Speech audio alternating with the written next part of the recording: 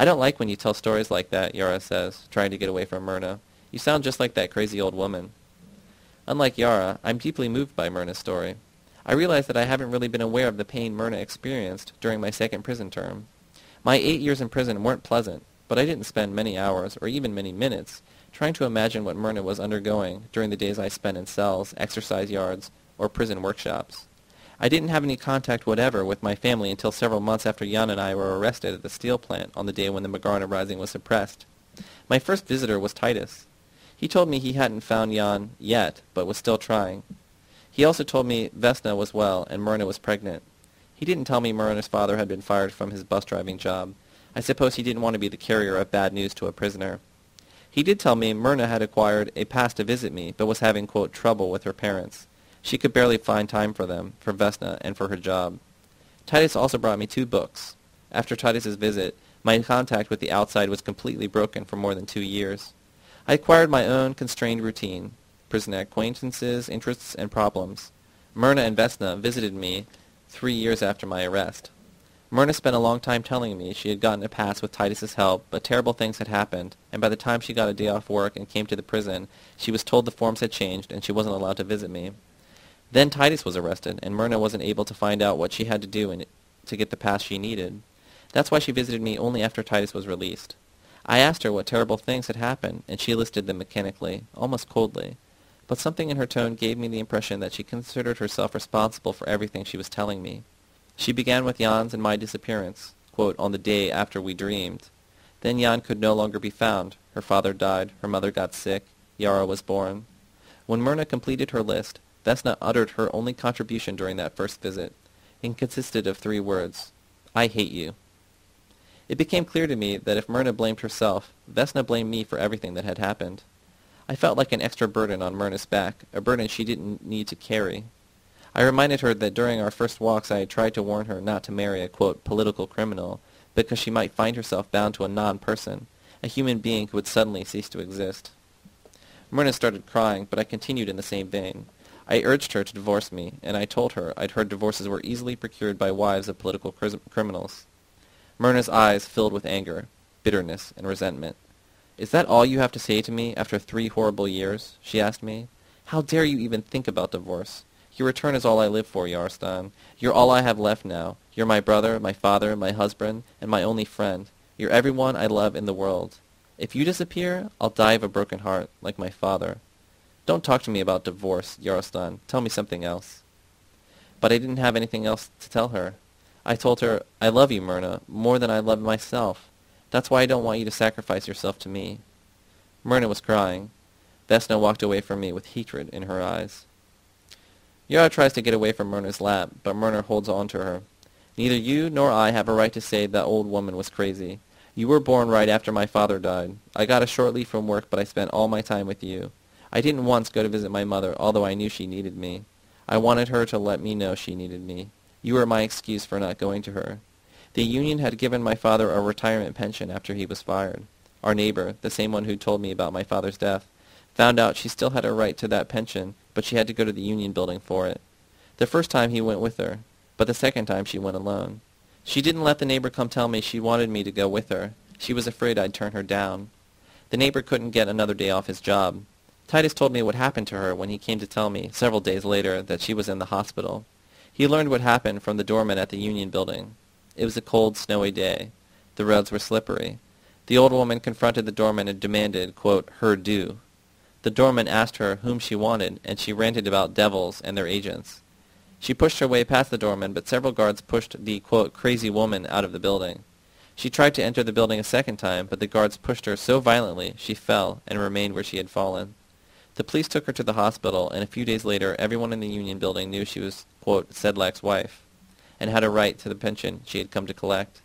Titus came to tell me she was in the hospital, completely paralyzed. There was nothing they could do for her. That was when I let them bring the, quote, crazy woman to the spare room in our house. She turned Vesna's heart against me, against Yarostan, eventually against you, Yara. She knew her sickness wasn't brought on by the guards or the snow, but by my love games. She was crazy, Yara screams. I hated her. You're what made her the way she was. You're lying, Yara shouts, trying to pull away from Myrna. I hate you when you talk like her. You're trying to do to me what she did to Vesna, but you can't. I won't let you. Vesna would never have killed anyone she loved. Neither did you, and neither did I. That old woman lied through her teeth. It was all she was able to do. She was completely loony. Say that once again, Yara, and I'll... Loony, crazy. She taught Vesna we killed people by loving them, and she killed Vesna by teaching her that. Everything she said was a lie, and everything you're telling me is a lie. I know it is. I played with Julia and Slobodan, and nothing happened to any of us, and nothing is going to happen, ever, and you know it. Why can't you just be yourself instead of turning into that crazy woman? You're hateful when you're like her, and don't think you'll ever stop me from playing love games wherever and whenever I please, because you won't. I'm not Vesna. I was glad when we took the old woman to the shed outside where we could neither see nor hear her, and I was overjoyed when she finally croaked. I'm glad she's dead, and so are you. Myrna's face is flushed with anger as she whacks Yara across the face. Yara starts bawling.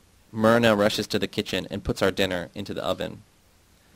She was so happy before I went on my outing, Yara sobs. What happened between her and Yasna? Why did she hit me? She never did that to me before. I don't understand, Yara, I tell her. She's been upset ever since she heard the radio broadcast your friend turned on, and she's been angry ever since this letter came. I point to the letter in which you describe your experiences in Sabina's garage. Yara starts reading your letter. She reads while I set the table and help Myrna bring the food in. She continues reading during the meal. Suddenly she asks me, Is Sabina younger than Sophia? Yes, 3 or 4 years younger, I tell her. Yara reads further and says, I wish Vesna were still alive, and I wish that old woman hadn't ever come into our house. Exactly what does that mean? Myrna asks. Yara looks defiantly at Myrna. There's fire in her eyes. It means I'd be Sabina and Vesna would be Sophia. It means Vesna would be different from me. She wouldn't want what I wanted, but she'd still be my friend, and she wouldn't be dead. That's what it means. Myrna drops her fork on the plate and runs to the bedroom. For a moment, Yara pretends indifference and continues reading, but it's obvious she can't concentrate. She walks hesitantly to the bedroom and says from the doorway, I'm sorry. I didn't mean how that sounded. I know you couldn't help bringing your own mother into our house. If you ever become just like her, I'd take you into my house too, but only because you'd once been good to me. I'd hate what you'd become as much as you always hated her. You called her a vampire. I was wrong, Yara. You're the vampire. That's a lie and you know it. You're 10 times worse than she was. She never hit me. She didn't pretend to be my friend and then turn against me. You're not just an enemy. You're a traitor. Yara starts to walk away from the bedroom. Myrna shouts, Yara! Tell me how you like me. Yara returns to the doorway. When you're yourself. When am I myself? When you're not the old woman. Show me, Yara. Come here next to me. Come on, Yara. That's it. Now lie down. Pretend you're on the mountaintop. Lie still. Pretend we're alone. Now who am I? I don't know yet, but I like you now. There's a long silence. Then Myrna asks, Is this how you like me, Yara? You know I do, Mommy. Who am I now? You're Slobodan and Sabina and Julia and Father, and I love all of you. I showed them... What did you show them? To pretend. There's another silence. Then Yara pleads, You're hurting me, Mommy. Can you pretend to forget what I showed you? No, Mommy, not if you hurt me 1,000 times worse. Do you ever pretend to be Vesna? No, Mommy, never, and I hate you when you pretend to be the old woman. But I'm able to pretend that, and so are you. I'll never be Vesna. Pretend hard. There, Vesna, lie still. I'm your father. How does that feel, Vesna? And that. Is this how you like me, Vesna? No, I don't. I'm not Vesna. Why are you so afraid? What happened to you? Do you like it better with Julia? That's right, Mommy. And even better with Slobodan, because then it's more real. Is it more real than Vesna? Yara shouts defiantly, Yes, it's more real than Vesna. Slobodan is alive. Julia is alive. Vesna is dead. Why can't you understand that? Vesna isn't real anymore. I hear a loud whack. Yara shrieks with pain. Let go of me! Myrna shrieks, We killed her! She whacks Yara again. Pretend to understand that we killed her, Yara. She whacks the girl yet again, shrieking, You'll kill the rest of us! I run frantically and hold Myrna's arms back to keep her from hitting Yara yet again. The thought of Myrna's father stopping her mother from swinging the broom flashes through my mind. I take Yara in my arms and rush her out of the room. She goes on shrieking. Her face is an expression of terror. My own face probably expresses a similar terror. I let myself down on the living room couch, pressing Yara to me. She starts trembling and places both of her hands on her burning cheeks. I won't pretend to be Vesna, she sobs. I'm not Vesna. Yara gradually stops trembling and sobbing. She falls asleep in my arms. The poor girl has had a full day since returning from her outing. I carry her to her bed and return to the living room couch. I can't make myself join Myrna in the bedroom. I try to sleep, but the few memories I have of Vesna pass through my mind. Vesna was barely 2 when Jan and I were arrested at the steel plant. I didn't see her again until she was 5, when Myrna visited me in prison for the first time. Myrna didn't come again for a long time after that visit, when I urged her to divorce me. She sent Vesna to bring packages of food for me, packages which I was never allowed to keep. Every time Vesna came, she made it perfectly clear to me that she hated me and blamed me for the miserable life they all led. From Vesna I learned that Myrna's mother had somehow become incapacitated, that she had been moved into our house, and that she continually filled Vesna's head with superstitions and fears. But it wasn't only the old woman who shaped Vesna's development. The whole environment in which she grew up terrorized her. When she was 6, Vesna did all the shopping and house cleaning, took care of Yara, and nursed the helpless old woman. Myrna cooked supper when she returned from work, but was too tired to do anything else. On one of her earliest visits, Vesna gave me a fairly clear idea of the quality of her experiences in the world, quote, outside. A few days before her visit, when she was on her way home with a bag of groceries, a group of schoolchildren walked by her. One of them shouted, "That's Wojciech's daughter." Others started chanting, "Traitor's daughter, capitalist, foreign spy." Vesna ran from them and was hit by several rocks. One of the, quote, brave young revolutionaries ran after her, pushed her into the snow, and spilled all the groceries. No one defended her.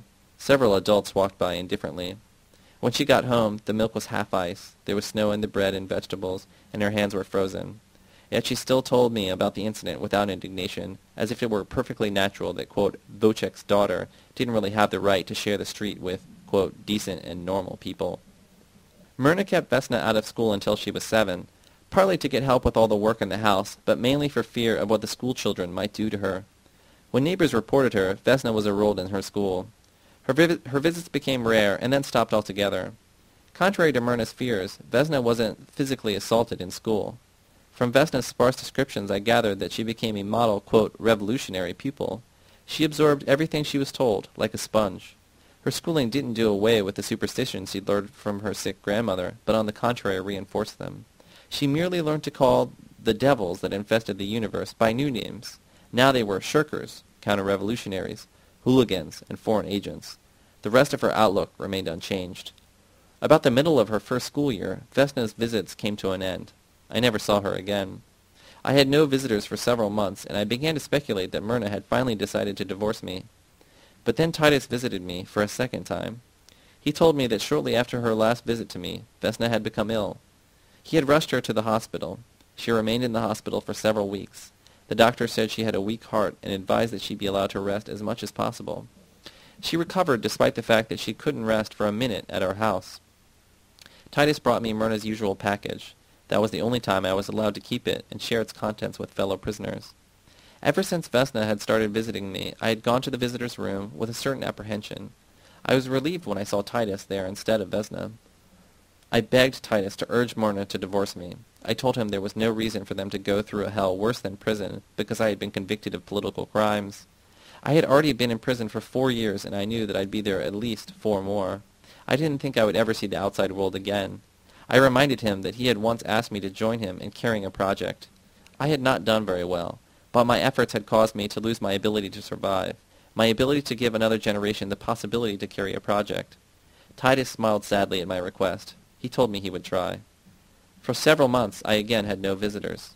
I thought, without joy, that Titus had carried out my request. Then Myrna came. It was her second visit. I hadn't seen her in years. She was skinny, her face had wrinkles, she looked 20 years older than I remembered her. In her simple dress and black kerchief, she looked very much like her mother. Titus asked me to marry him, she told me. And you refused, I asked. No, Yarostan, she said angrily. I accepted. I knew it was you who'd asked him to propose to me. He did your bidding ever so meekly and unwillingly, but I threw myself at him. Take me, I told him. I'm yours. At that moment, he backed away from me. He saw what I was. He saw the devil in me. He cast me away. He didn't want the devil around his neck any more than you do. Suddenly, I understood all your talk about divorce. Vesna thinks you're responsible for everything that happened to us, and she's ended up by convincing you. But Vesna doesn't know what I know. Vesna doesn't know that whatever you are arrested for, I shared in greater measure. You told Titus you were a chain around my neck, but he saw that I was a chain around yours. Don't lie to yourself any more. You know it too. You're all I have left now. You're my father, brother, husband, and friend, and I'll do everything in my power to hold on to you. I'll be at the prison gates when they release you, and if they don't release you, I'll find a way to crawl through the prison bars. If it's the devil they want in jail, let them imprison me. It's because of me that my brother disappeared and my father died. Please, Yarostan, share that burden with me." As I listened to Myrna, I concluded she'd been affected by her mother's insanity, but I couldn't keep myself from crying. I realized that for Myrna, my prison cell represented the freedom from life she had to live daily. From that day until a few months before my release, Myrna visited me frequently. Sometimes she brought Yara. She never brought Vesna again.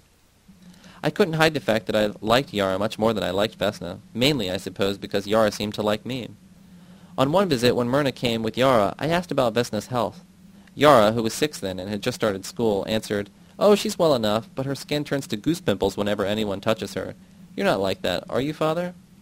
Myrna swept Yara off the ground and shouted, "Of course he's not like that, Yara. The 3 of us have the devil in us.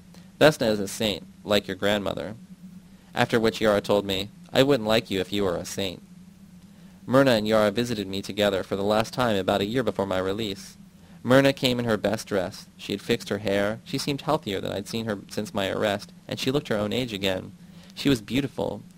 Yara was as lively as an energetic 7-year-old. Myrna blushed when I walked into the room.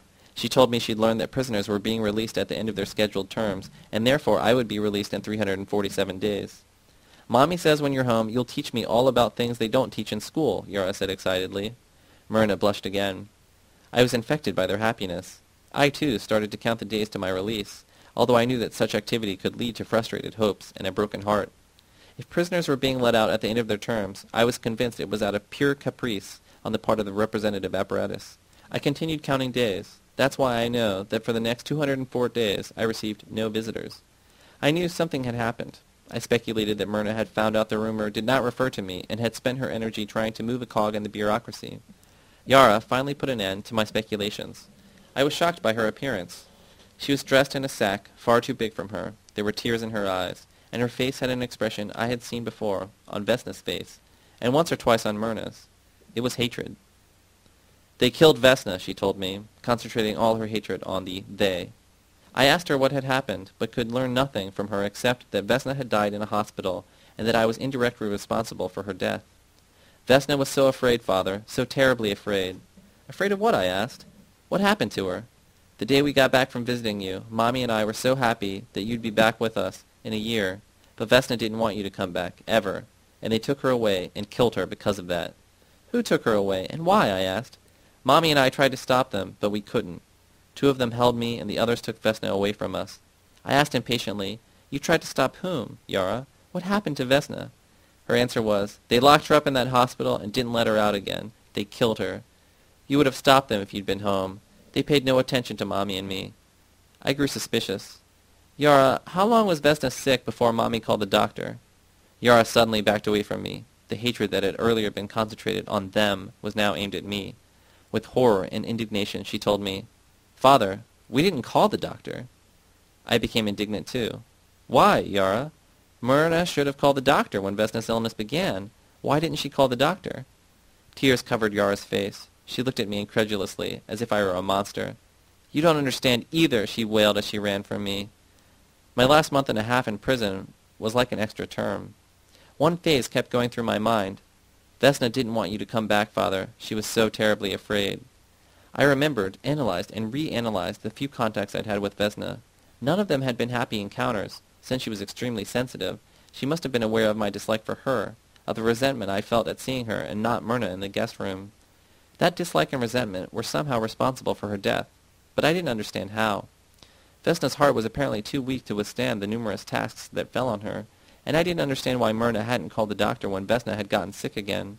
I remembered that it had been Titus, and not Myrna, who had taken Vesna to the hospital the first time she'd gotten sick.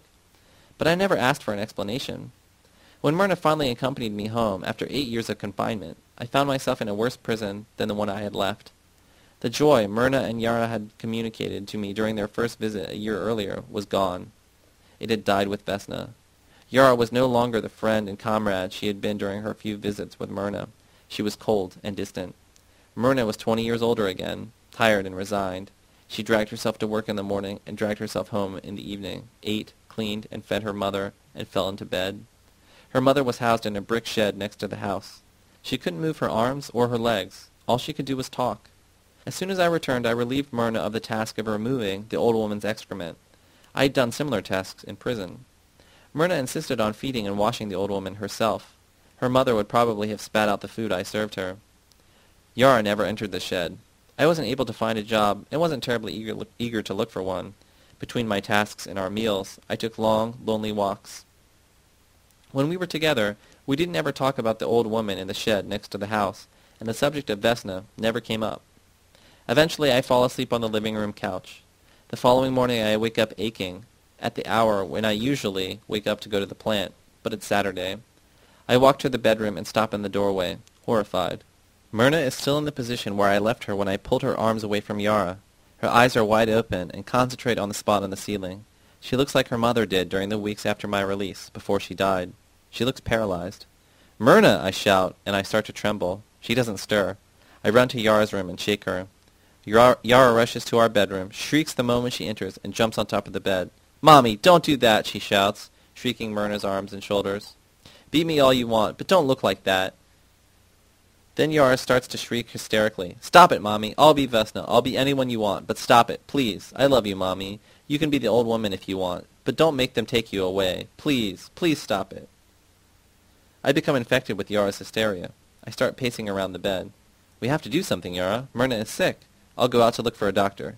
Yara's face takes on the expression of hatred and horror I had seen when she last visited me in prison. She shrieks, "No!" Then she leaps away from the bed and starts pushing me out of the room. "Leave her alone! Go away from here!" "Yara, what's the matter with you?" I shout. "Your mother is sick." Yara shrieks, "She's not sick! You don't understand anything! You want them to kill her!" "That's terribly mean, Yara. I love Myrna very much. I want her to get well."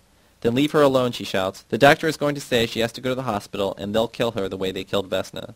"Please, Yara, she has to see a doctor. We won't let anyone take her to the hospital." "You're lying," she shouts, pushing me toward the outside door. "Go for a walk, visit someone, but leave her alone. Please. You won't stop them from taking her. You wouldn't have stopped them from taking Vesna."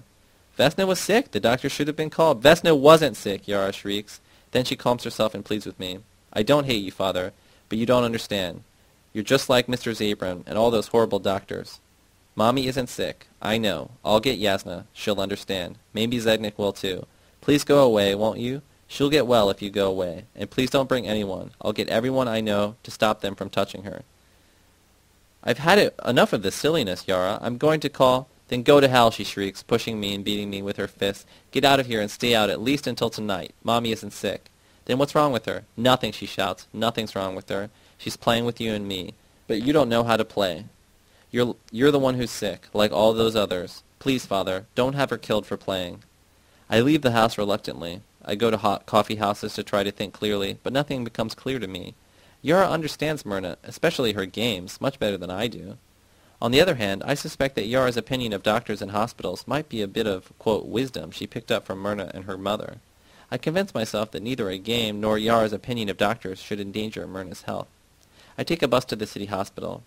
My first encounter with the hospital reception forces me to admit that whatever Myrna and Yara think of hospitals, it is based on something real. I've never been to a hospital before. I've also never visited a prison as an outsider. I imagine the reception offices of both must be very similar. Can she walk? Is it critical? A hospital doctor cannot visit your house. Would you like us to send an ambulance with a stretcher? No? In that case you'll have to bring her here by taxi. I make up my mind to find someone to help me take Myrna to the hospital, someone Yara trusts. I walk to Zednik's house, but he's not home. I consider Titus, but the thought of Yara's hysteria dissuades me from looking him up. I take a bus to Yasna's house, but she's not home either. I know I can carry Myrna to the taxi myself, and I realize I am looking for someone who will not only convince Yara of Myrna's need for some medical attention, but also help me decide to oppose Yara's will. I walk to Yara's school and sit down on a bench in the playground. I try to take Yara seriously. I try to figure out the nature of the game Myrna is playing. But surely a person who is seriously injured or paralyzed in a game needs medical care. It's already mid-afternoon. I leave the schoolyard and head home, determined to get Myrna to a doctor, with or without Yara's approval. The moment I enter the house, Yara plants herself in the bedroom doorway. Zednik and Yasna are both in the living room. "Have you been here all day?" I ask. "I went to both your houses to look for you." "Yara came to get us as soon as you left this morning," Yasna tells me. "Calm down, won't you? Did you contact anyone?" "How is she?" I ask. "Myrna is perfectly all right," Yasna says with an insistence that makes me sense she's lying. "It's you who worries us, Yarostan." Me, I shout. Are you in on that game too, Yasna? Are you playing with Myrna's health, with her life? I take 2 quick steps to the bedroom doorway. Yara, step out of my way. But it's Zednik who stops me. He pulls me towards the couch and forces me down on it, commanding, "Stay out of there. If you have any love for her, Yarostan, stay seated and listen to us." "She needs a doctor," I shout. "Can't you see she's sick?" Yasna says calmly, "I'm amazed at how cruelly you disregard Yara. She's not an idiot, you know." "It's not a question of insulting or not insulting Yara," I shout impatiently as I writhe frustratedly in Zednik's grip. "It may be a question of Myrna's life. Have you both gone crazy? Are you going to sit here and hold me while she dies like her mother?" "If you're just going to shout, Yarostan, it would be better if you took another walk," Yasna says. "Come back when you're in a mood to listen to us." "I should have had them send the ambulance," I shout. "I'll go, Yasna. I'll go get the ambulance."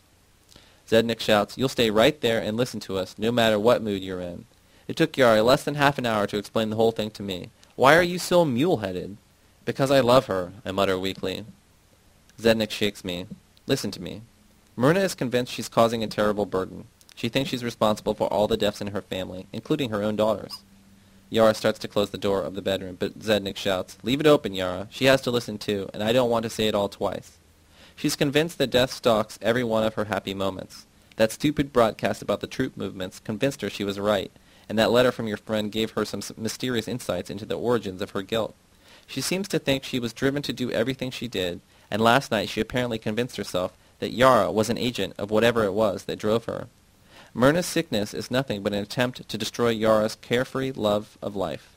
She's determined to drive guilt into the child, and she's apparently willing to die trying because she's as mule-headed as you are." I tell Zednik, "I don't understand a single word." But that's a lie. The shed in which Myrna and Yara had isolated the old woman flashes through my mind. Yara's visit after Vesna's death and her admission. "Father, we didn't call the doctor," flashed through my mind, as well as Myrna's shriek when she hit Yara the night before. "We killed her. You'll kill the rest of us." What I don't understand is why Myrna didn't call the doctor when Vesna was sick, and why Zednik and Yasna refuse to call the doctor now. Yara starts to cry. "Why don't you understand, Father? Mommy made me think you were different. She made me think you'd be a friend, and I believed her. I wanted so much to believe her, but I couldn't go on believing her after I visited you in prison for the last time, when you told me you wouldn't have stopped them from taking Vesna away." I asked Zednik indignantly, "Are you telling me Vesna wasn't sick either?" Zednik answers, "The only thing wrong with Vesna was that she grew up in this house between her sister, her mother, and her grandmother." "Vesna wasn't sick," Yasna adds. "She had a rheumatic fever a few days earlier, but she'd recovered from that." "I'm not an idiot either," I shout to Yasna. "You're repeating Yara's comment like a parrot. If Vesna wasn't sick, why did she die?" "You are an idiot, Yarostan," Zednik shouts. "Why can't you believe Yara? In the hospital, they didn't know what to make of Vesna. They misdiagnosed her." "But that's impossible," I start to shake. "Impossible," Zednik shouts. "But you're as authoritarian as they come. Do you think doctors are gods? Hasn't Yara told you what they did to her?" "I couldn't tell him because he was on their side," Yara says. "Tell him now, Yara. He has to be told sometime," Yasna insists. "They didn't even let Mommy and me go see her. They kept us in that front office where white-frocked people constantly ran in and out. They told me Vesna was asleep and couldn't be disturbed. We waited all day and half the night, but Vesna kept being asleep, and then I knew they were lying. Vesna didn't sleep all the time. When there wasn't anyone in the office, I left Mommy there and walked up and down the halls, which are the same as in school, only longer. I looked into every room until I found her in a room full of sick people. The doctors had all lied to us. Vesna was wide awake, staring at the ceiling, just like Mommy is. But I knew they were killing her. They had all kinds of tubes connected to her, in her arm, through her nose, and elsewhere. Poor Vesna couldn't breathe. I went up to her and told her, 'If you don't stop, they won't let you come out and see Father when he returns.' She said, 'I've seen him, and I hate him.' I asked her, 'Do you want to stay here?' She said, 'No, Yara, I hate it here. I hate all these people. I want to go back to grandmother's room.' I got mad at her and shouted, 'Then stop pretending.' Vesna said, 'I can't.' I could have made her stop, but they didn't let me. Nurses and guards had heard me and came running for me. I screamed, 'You're killing her!' while they carried me to the waiting room, and then they told both of us to leave. They knew what they were doing to Vesna." "How awful," Yasna sobs. "I only learned about Yara's visit to Vesna this morning. All I knew before was what Titus had told me right after Vesna died. He had called the hospital every half hour to find out how she was, poor soul. He had taken her there, and he was so concerned. But he took the hospital authorities as seriously as you do. She was in a perpetual coma, he told me. They kept diagnosing and re-diagnosing her. Every diagnosis had its tests and treatment. Poor Vesna just wasn't strong enough to withstand all those treatments. And all that time, Vesna succeeded in fooling them. How could she, I ask, on the verge of tears. Please don't be so stupid, Yarostan, Yasna sobs.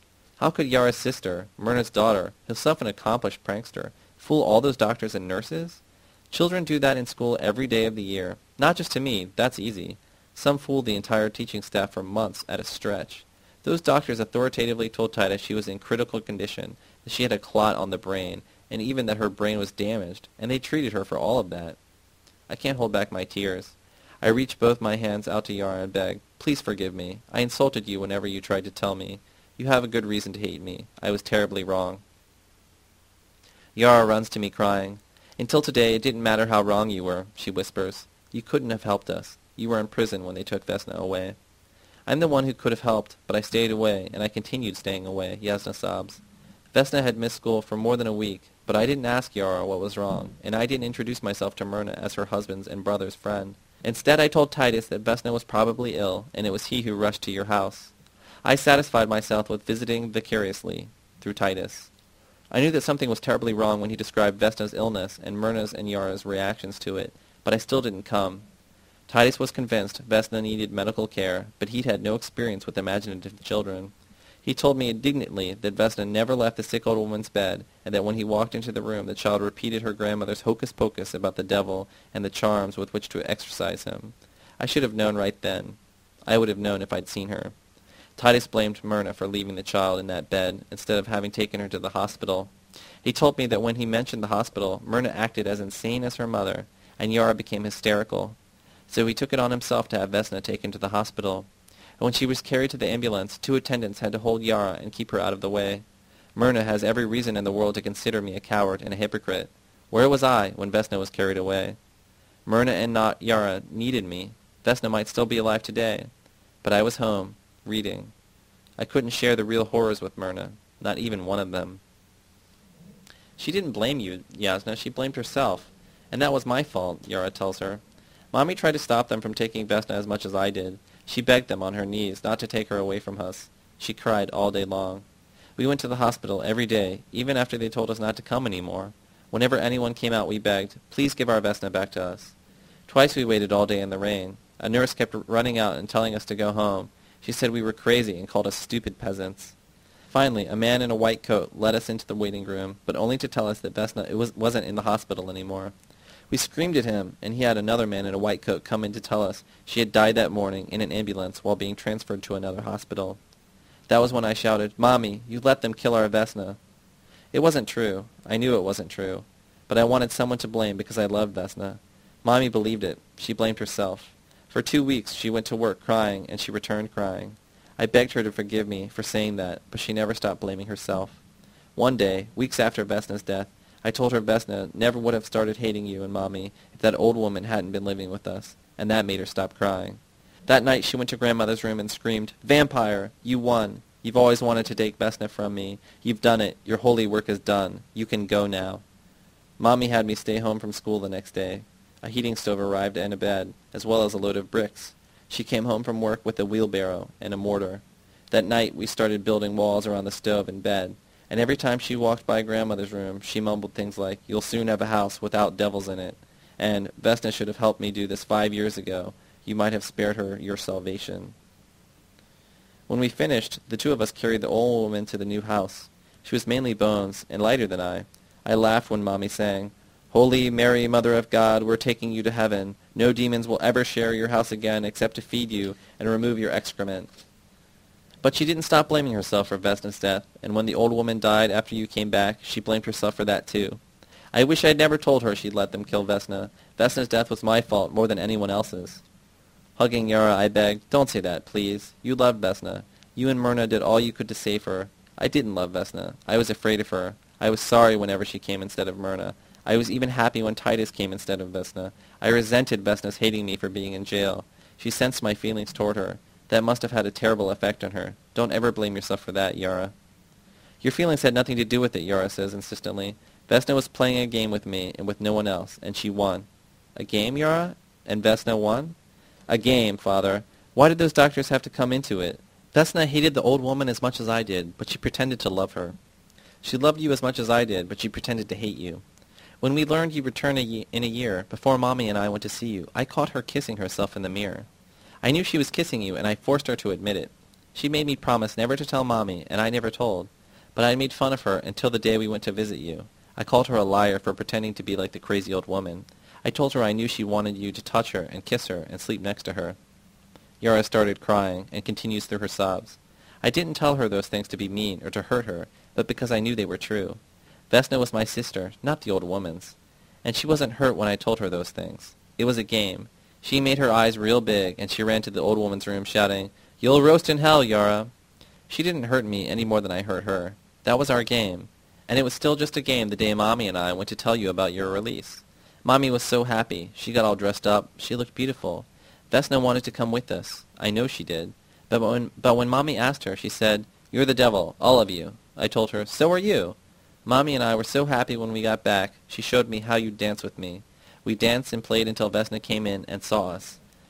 Mommy teased her the way I had, but Vesna just had to win. She had to prove I was wrong, that she wasn't the devil. Vesna froze, and even Mommy thought she was sick. Vesna made herself crazy, just like the old woman, and she wouldn't come out of the old woman's room. She sweated and then shivered, and Mommy got scared until I showed her I could do that too. Vesna had showed me, but that's when I should have stopped teasing Vesna, before all those outsiders came to our house. The more I teased her about being the devil, the more she became like the old woman, and in the end, she won. Everyone believed her, starting with Mr. Zabram and those ambulance people who came for her. It was all my fault, not yours or Mommy's or anyone else's. I wish I hadn't forced her to play the game so hard, so long. All of us turned our heads abruptly when we hear Myrna sob. She's standing in the bedroom doorway, looking at the three of us huddled around Yara. She's crying. She walks toward us, kneels in front of Yara, and throws her arms around her. "Did you really see Vesna kiss herself in the mirror?" Yara throws her arms around Myrna's neck and, kissing her on the lips, whispers, "Like this, Mommy. It's the only way you can kiss in a mirror. And I know she wanted a boy in school to kiss her. You're not making it up?" "I swear, Mommy." "Please don't call me that anymore." "Mommy? Why not?" "Because you're so much smarter than I am." Zednik is the only one without tears on his face. He gets up and exclaims, "That was a nasty trick, Myrna. That whole elaborate performance just to get your daughter to admit her share of the guilt." "You're smart too, Father," Myrna whimpers. "I'm the only idiot here." Zednik turns to Yara. "Can I borrow that letter now? There are some things you didn't make very clear." Yara hands him your previous letter. He leaves the house shouting to Myrna, "I want to find out who taught you to play such devilish games." Myrna moves towards Yasna. Her hand pushes her hair away from Yasna's face. Kissing Yasna's forehead, she asks, "Do you hate all the school children who fool you and play tricks on you?" "No, Myrna, I don't hate them," Yasna sobs. "I love them more than any of the others, because they're alive." "Will you forgive me?" "There's nothing to forgive, Myrna. Everything you said about me is true. Will you ever forgive me?" Myrna wipes the tears from Yasna's face. "Yarostan says you're very pretty when you smile, Yasna. Show me, please." Yasna smiles weakly. Myrna kisses her cheeks. Yasna hugs Yara and then hugs me. She leaves the house crying, but smiling.